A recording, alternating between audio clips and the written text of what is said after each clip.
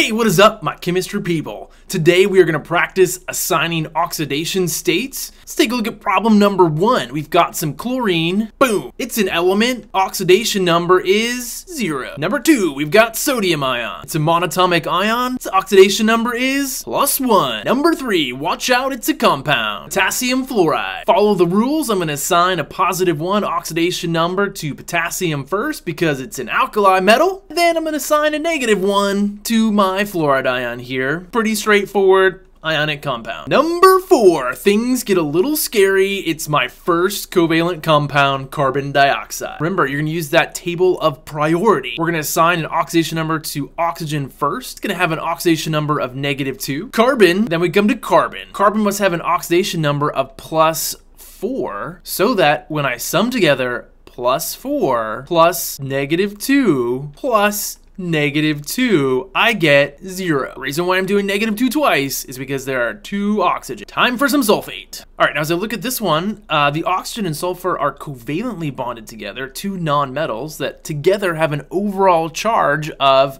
2-. Again, I go to my order of priority here. Oxygen is gonna take first dibs, which means that it's gonna have an oxidation state of -2.